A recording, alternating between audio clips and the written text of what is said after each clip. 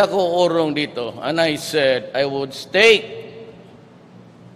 my honor, my life, and even the presidency.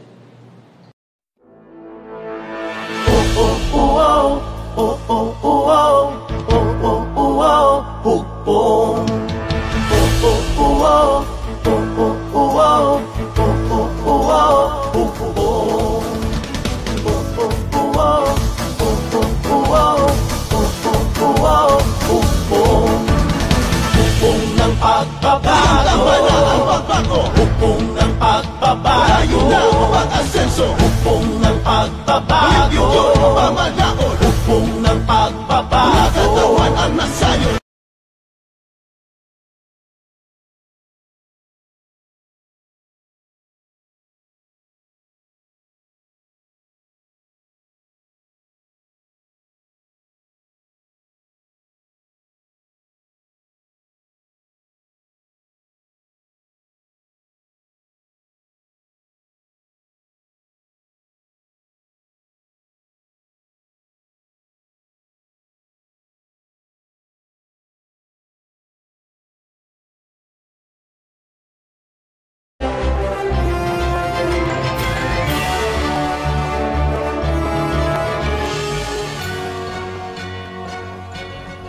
Good morning, MPC. Happy Monday. Let's now have Presidential Chief Legal Counsel and Presidential Spokesperson Salvador Panelo. Good morning, Hello, sir. good morning. I'm ready. Joseph? Joseph kagad. Ito na, sir. Sir, okay, madaming sinainan si PRD ng mga laws, no? But I'd like to focus on the tax amnesty and in particular the veto message. He's requesting that a Congress pass a general tax amnesty that will include lifting of the bank secrecy provision for fraud. Elaboration, please. Parang hindi ko yata nabasa. Nabasa ko, binito niya yung general tax amnesty. Hindi, sir. Ito, game. Hindi ko nabasa yung portion niya. Wala yun sa briefer ko. Po, sir. Meron ba yun? Sir, your staff agrees. So, it's 2 versus 1. Hindi na nga. Yeah. Ito, sir. Hindi. Now, sige, I'll respond to that. Sinama niya yon kasi nga, because of the confidentiality, hindi mo malalaman kung totoo o hindi. Pero kung ililip mo nga naman yan, hindi ka na makapagsinungaling kasi madaling tingnan yung deposits mo sa bangko. Yun ang reason kung bakit. And the term fraud, The term is what? the term fraud Fraud. includes what, sir? O di lahat ng klaseng pandaraya, lahat ng klaseng pagtatago.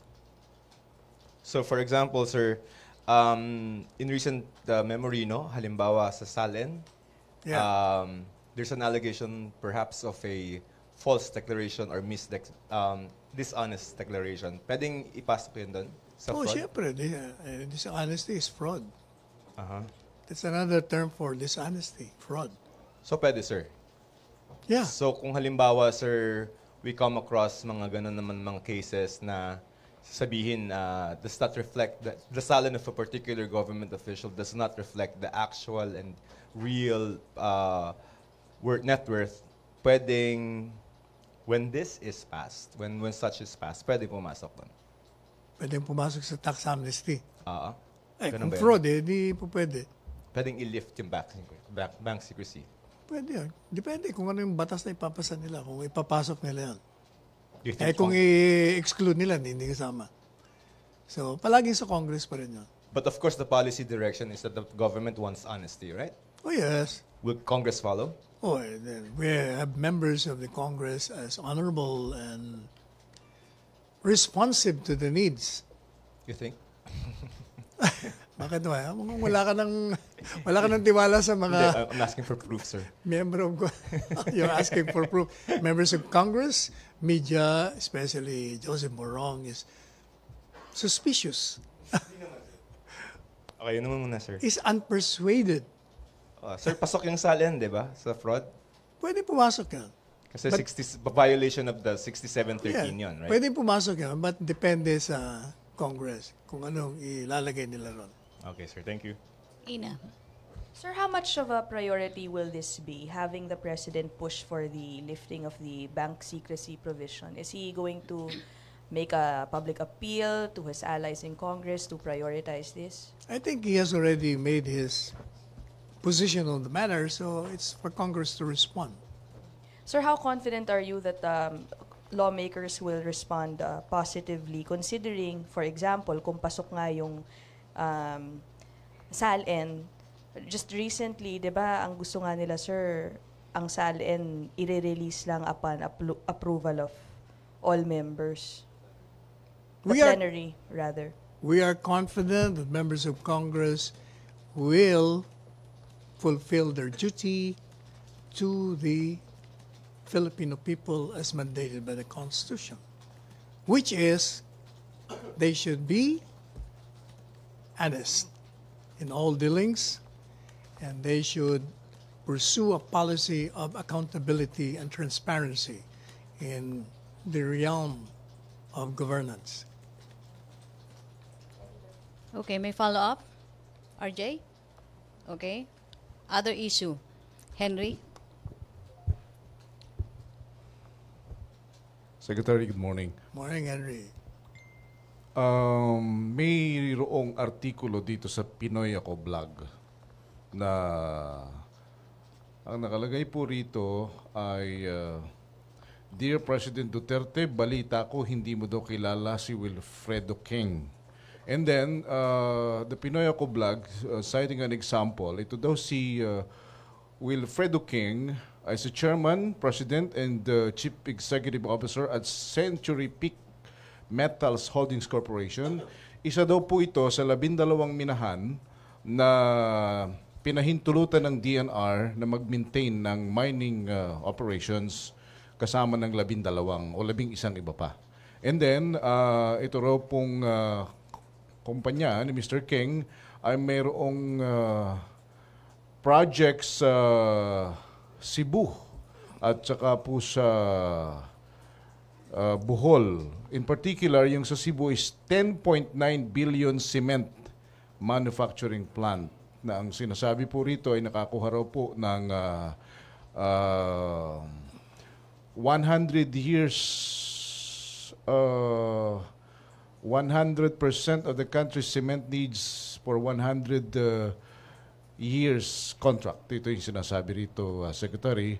Kaya ang tanong dito, totoo ba na hindi kilala ng Pangulo si Mr. King sa ganitong kalalaking mga investment at negosyo dito sa bansa? Even assuming that those facts you stated are correct, doesn't follow that the President will know this particular person. You must remember that the policy of the President is he does not interfere with the department heads relative to their governance of their departments. So ang nakakakilala sa kanila, kung kilala man sila, ay yung mga department heads. Si Presidente, ang interest lang palagi, pag may reklamo ng corruption in connection with any dealings with every department, dun siya nakikialam. So hindi talaga kilala. Ang binabanggit po dito nitong Ako Pinoy Vlog ay hindi po ba inireport sa inyo ng Board of Investments sa Cebu ang tungkol kay Mr. King? I mean, hindi po ba inireport sa inyo, ibig sabihin sa Presidente? Tungkol ba saan? Sa investment niya? Yes, sir. Gaya na nga ng sinabi ko, yung mga departamento, they are the ones in charge. So kung okay ang kanilang mga transaksyones at wala namang bahid ng korupsyon, hindi nakikialam si Presidente. It's the only time that he would interfere in any governance among departments is when there is a complaint reaching his office that there is an anomaly or any corruption involved in that particular transaction. So para po sa palasyo, ano po si Mr. King? Hindi nga kilala. Sinabi nga ni Presidente, hindi kilala. Kung investor man siya, he is just an investor. All right. Thank you, sir. Okay, questions, MPC? Joseph. And there was also an allegation that after Mr. Kang filed libel case against Rappler, that he was able to, in terms of sequence of events, no, he was able to corner a PPP project, I think, in Cavite. So do you think it has something to do with the way what he did and then what he gained? Sinabi nga ni President, I don't even know the facts of this case. I don't even know who he is. I don't know about the case. Kaya walang kinalaman. Walang kaalam-alam si Presidente. Saka nga pala, alam mo palaging sinasabi yung, kanina in-interview ako ni Christian Esguerra sa ABS-CBN. Ang nakakalimutan kasi ng mga invoking freedom of expression and of the press, na yung ordinaryong mamamayan may karapatan din na magdemanda kahit na kanino, kay periodista siya, kay kolumnista, kung nilabag ang kanyang karapatan. Meron din silang karapatan. Hindi ba sinasabi na nga natin, maraming beses sinabi ng mataas na hukuman, na yung kalayaan ng pagpapahayag ay hindi absolute. Pag nilabag mo naman ang karapatan ng isang tao, ay mananagot ka rin sa batas. Ang naging problema yata kay Maria, she wants a special treatment. Hindi naman po pwede yun. Lahat tayo ay pantay-pantay. Tsaka yung kawalan ng karanasan ng mga abogado niya, sinisisi niya sa gobyerno. Paano naman yan? Fair should be fair. May follow-up ka, Ina? Questions? MPC? Sige, Ina. Sir, this is about the BIR's request for assistance sa PAGCOR.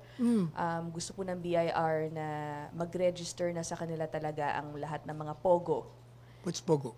Yung online gaming. They want also to find out daw po kasi how many Chinese workers talaga are working in that industry. Does this mean that is the President aware of this? Is there a concern that there may be many Chinese workers na hindi natin alam, unrecorded, undocumented dito, working in POGO? Yeah, that's a good measure to determine exactly how many Chinese nationals who are here in violation of our laws. Palagay ko maganda yung sinasabi ng BIR Commissioner. Because the statement of the BIR specifically mentions Chinese workers. I'm wondering, bakit, sir?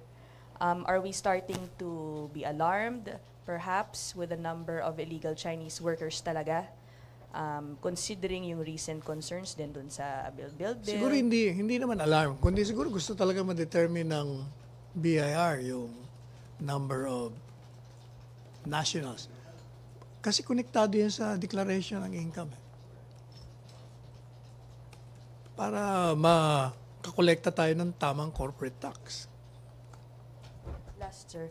Sir, so na-veto na po yung general amnesty, also the COCO levy. Then I recall a senator saying that the PLLO may be inefficient in carrying out its task. As far as Malacañang is concerned, is the President still happy with the PLLO in bridging the gap between Malacañang and Congress para maiwasan yung mga pag-veto?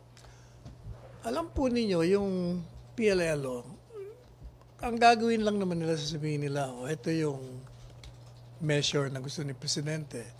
But you cannot also deprive Congress of independently assessing or evaluating the wisdom, the need of a particular legislation. Kung sa pananaw nila, hindi nila type yung the entire measure, di babaguhin nila yon. Karapatan nila yon. That's part of the democratic process. Ang nabanggit po kasi dati yata in the case of the COCO levy bill, hindi daw na iparating sa kanila that the President had some concerns about the measure which perhaps could have been addressed had the PLLO communicated this better. Unang-una, the concerns in the coconut levy is publicly known. Matagal na nating naririnig ang reklamo dyan. You don't even need a government agency to tell members of Congress kung ano ang suliranin sa coconut levy. Alam nila yun eh. Pero sabi ko nga, iba-iba kasi ang pananaw. Ang feeling nila, okay na itong ginawa nilang safeguard. Ang feeling ni Presidente, baka kulang pa yan. Dagdagan pa natin. So, ganun lang yan. So it's not a fault of the PLLO. I don't think so. Okay, thank you. Pia? Hi, sir. Si Congressman Rolando Andaya Jr. is claiming that the government apparently owes several private contractors around 100 billion daw in 2018 because of corruption in DBM. He's what? Because of corruption He's daw po. he's complaining that? He's claiming That? Yes, that the government apparently owes several private contractors 100 billion daw po. in Is the government 2018. owning them? Yes, apparently because of corruption daw po or corrupt practices in the DBM. Can we get your reaction on this, sir? Malabo yata yun. Why should the government own the contractors because of corruption? Sir. Kaya nga, exactly. Bakit magkakautang ang gobyerno dito sa mga contractors? Dahil sa corruption. Parang walang koneksyon eh. Magkakaroon ng corruption yung mga contractors kung may nilalagyan sila para makuha sila. Pero ang gobyerno may utang sa kanila, hindi ko malaman paano walang koneksyon sa corruption. Kung hindi sila nababayaran, siguro incomplete yung ginawa nila. Yun ang magiging doon. Kasi the government will not pay you unless completed ang project mo. At you prove na talagang kompleto. Kasi may mga contractor na iniiwan na lang yung mga proyekto nila. O kaya hanggat hindi mo inaayos yung proyekto mo, talagang hindi ka babayaran. So, won't the palace want to look into this, sir? Don't you think na ganitong mga statements or allegations would scare off potential investors or contractors into participating into the Build program? Congressman Andaya cannot be lawyering to these contractors. If the contractors have something to complain, they should themselves file the complaint and address their concerns to the respective department or to Department of Public Works. Kung hindi nga yata nagre-reklamo yung mga contractor, but naman, how can you be more popist than the Pope?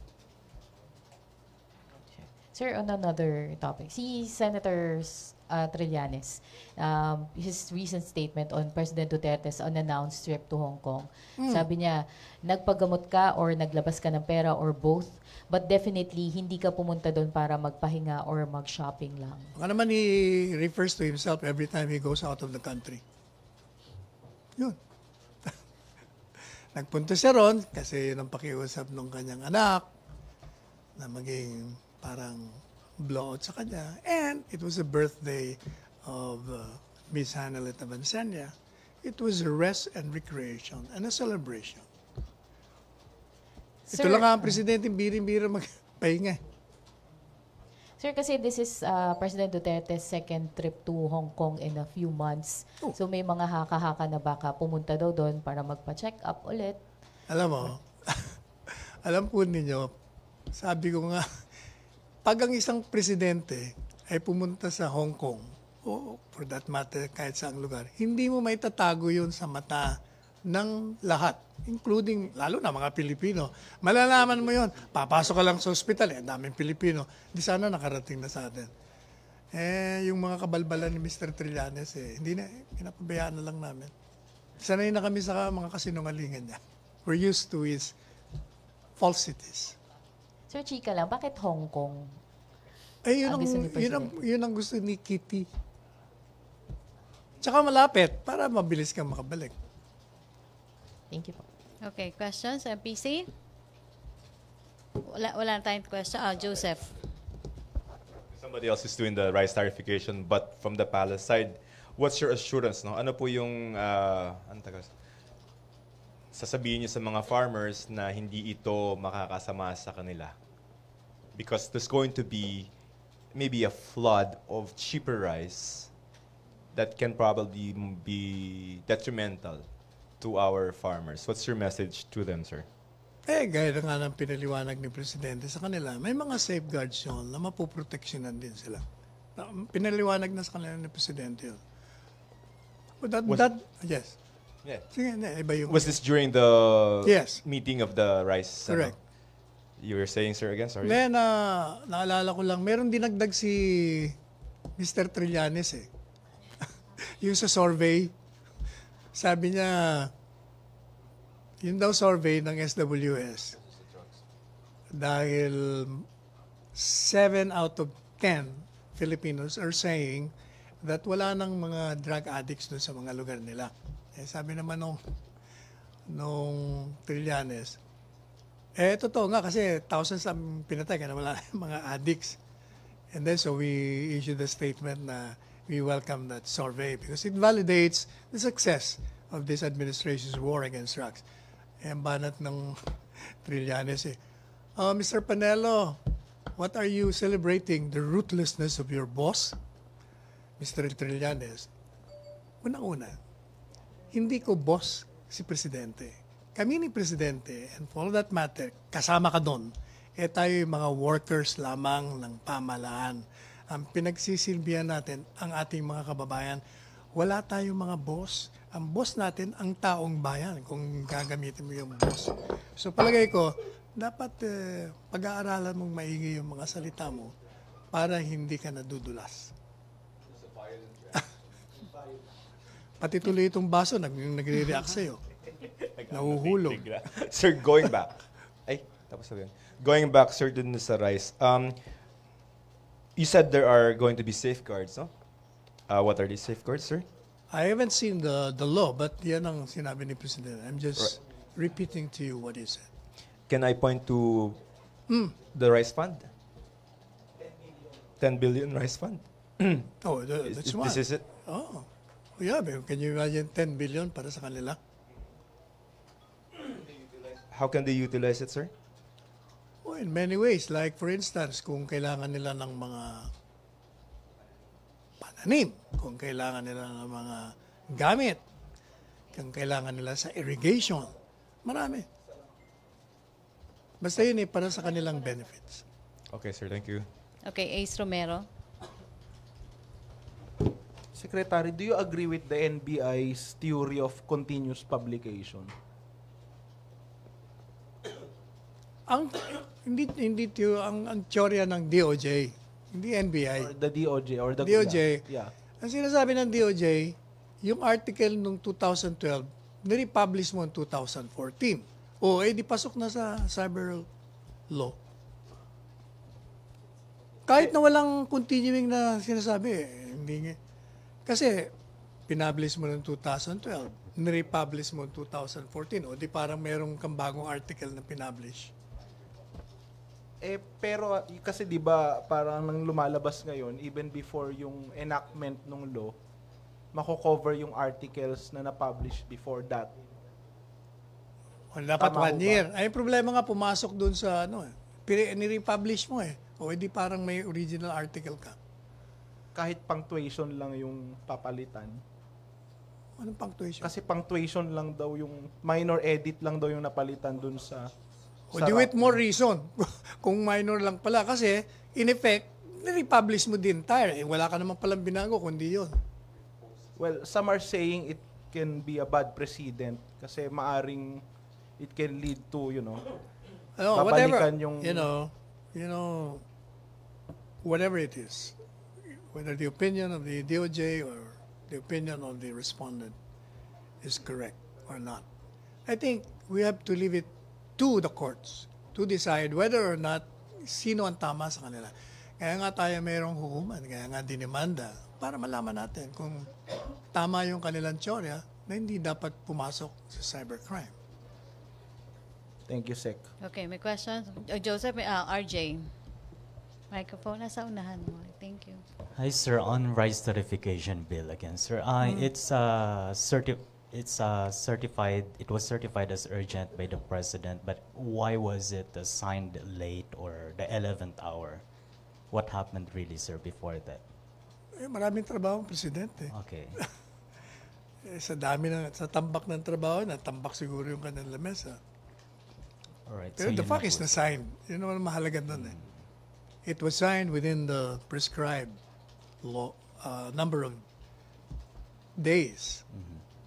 Alright, sir. Sir, update lang sa posisyon ni Presidente sa moratorium on new casino licenses.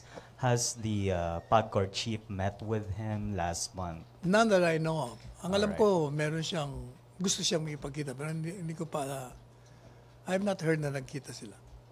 Pero sir, wala pang info. the president hasn't changed his mind yet on relaxing the Until such moratorium. time as he makes a formal statement on the matter, I think kung ano yung dati niyang opinion, subsist. All right, thank you. Bernadette. Bernadette. Oh, Bernadine. Sir, sa rice tarification po, what does the government intend to do to help farmers who may lose money with the drop in farm gate prices po? Because they're saying po that right now, I think farm groups are saying po that because of the anticipated passage of the rice tarification law, buying price of traders for palay suddenly declined in January po. Eh, wala pa po yung RCEP, sir. So what is the government planning to do po to help them po in the meantime na wala pa yung RCEP, sir? As pointed out by Joseph, there is a 10 billion fund. 10 billion fund under the law. So magagamit yung 10 billion na yun. Tsaka alam mo, actually, sa tingin ko lang yung reklamo ng mga farmers, mukhang hindi naman yung mga farmers mismo. Mukhang yung mga middlemen na nagre-reklamo eh. Parang sila talaga kumikita, yung mga farmers hindi eh. So Like for instance, yung coconut planters, hindi naman mga farmers yata. Parang yun ang mga the middleman. Anyway, sa tingin ko makakatulong eventually sa mga farmers yun. Lalo na yung 10 billion fund, laking bagay yun. But sir, for the meantime, because I think the fund will be effective pa after 90 days. Oh, 90 after days 90 after days, the act. 3 buwan lang yun. But it's still 3 months, sir. Isn't it that the palace should be concerned Okay about? na yun. Nakatiis na nga tayo ng ilang buwan ng ganyan, di ba? Hindi lang ilang buwan. How many years ng ganyan nga eh. Ngayon lang nga tayo nagkaroon ng presidenteng ganito eh. Nabibigyan solusyon yung mga hindi inintindi, yung pinabayaan ng mga nakaraan. Kagaya ng war on drugs. Ito ba magkaganito kalaki kung ito'y nabigyan ng pansin ng lahat ng mga administrasyon na nakaraan? Hindi. Mabuti nagkaroon tayo ng presidenteng ganito. Masigasig, masinop, malikain. Okay. So, sorry last na po. How does Malacañang respond to farm groups eyeing to seek a TRO from the court because they are questioning the legality of some of the provisions of the rice tarification law po? It's the right. So, is Malacañang confident that the rice tarification law will stand the constitutionality test po should it be questioned by farmers po before the court po? Regardless of the confidence or not of the palace welcomes any move from any sector questioning any act of the government. That is democratic process in working. Okay, thank you, sir. Okay, RJ. Sir, why did you say they are just middlemen and not farmers? Hindi, kasi hindi ba, ang mga farmers, hindi naman silang diretsong pagdating ng produce, hindi naman sila nagbebenta sa market Merong kumukuha ng mga produce nila. Murang-mura ang benta nila, pagdating sa mga middlemen, sila ang nagsusupply sa market. Kaya lumalaki. So that's your basis, sir, for saying that those who are complaining are Sa middlemen. sa aking pananaw, my personal view on the matter, kasi yun ang mga nireklamo ng farmers. Kami ang nahihirapan dito kasi hindi naman kami ang diretsong nagbebenta ng mga produce namin We are dependent on the middleman. So supposedly that these are not farmers, then their concerns are not valid. With respect to the farmers. With respect to the farmers. Is It's that- valid for them. Uh-huh. And I can understand. That's why sabi nga ni Presidente, doon tayo. I can understand what from where you're coming from, but it's for the greater good to the greatest people. Yun ang sinasabi ni Presidente. You've never heard any farmers complaining or expressing their concerns? Real farmers? Wala akong narinig. Wala. I don't know. Meron ka ba narinig?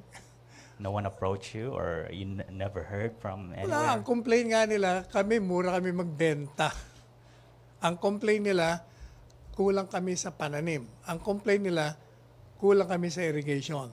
O kaya yung 10 billion fund, yun ang malaking tulong sa kanila. All right, thank you. Okay, may tanong pa? Okay, Joseph. Soundbite lang, sir, yung sa general general amnesty, he doesn't want that, no? Yung mga may utang before, tapos nalimutan na yung utang nila. He does not want a parang a sweep of all those utangs. Now he wants them to pay, correct? Yes. Yeah, yes. Ayaw niya na general tax amnesty. Bakit po? Kasi nga, that will encourage them not to pay taxes in the future. Kasi, anyway, meron naman general tax amnesty pagdating ng panahon. And the effect of this to the government if they don't pay the taxes? O syempre, di ba, where do we rely on the finances and the resources kung hindi sa mga taxpayers? Sige po, sir. Thank you. Okay, MPC, wala na tayong tanong. Oh. Azer, for the first time. Sir, a statement from the Presidential Task Force on Media Security says that they are facilitating discussions among media partners for a consolidated position on the decriminalization of libel. Sir, what is your position on this? Do you think libel should remain a crime? Sir, without preempting the position of the task May force. pro and con eh. Meron nagsasabi na dapat tanggalin yan. Meron din nagsasabing hindi. Personally, kung ako lang personal, not the palace view, sa akin, pwede na yung civil suit. Pero parang mas marami, pati sa mga periodista, parang sinasabi, hindi, mabuti para hindi mag-abuso yung mga kasama natin. Like si Manikad, di ba, is running for the Senate. He mentioned during the, sinasabi niya na, hindi, sabi niya, dapat huwag nating i-decriminalize kasi mag-aabuso ng mga nasa media. Pero alam nyo, let me tell you this. Yung libel, unang-una, it's an ordinary crime. Maliit din ang penalty. Pangalawa, mahirap prubahan yon. Kasi you have proved malis. Mahirap mag-prove ng malis. Mahirap magdemanda nga ng libel dahil baka wala kagad probable cause. Lalong mahirap magpruba. Kaya, tell me, sino na ba alam nyo na na-convict ng libel na periodista? Naaalala ko lang si the late Beltran. Wala nang iba. In fact, kaya nga yung mga media, di ba, they're saying, yung mga narinig ko, it's a badge of honor when you sue me for libel.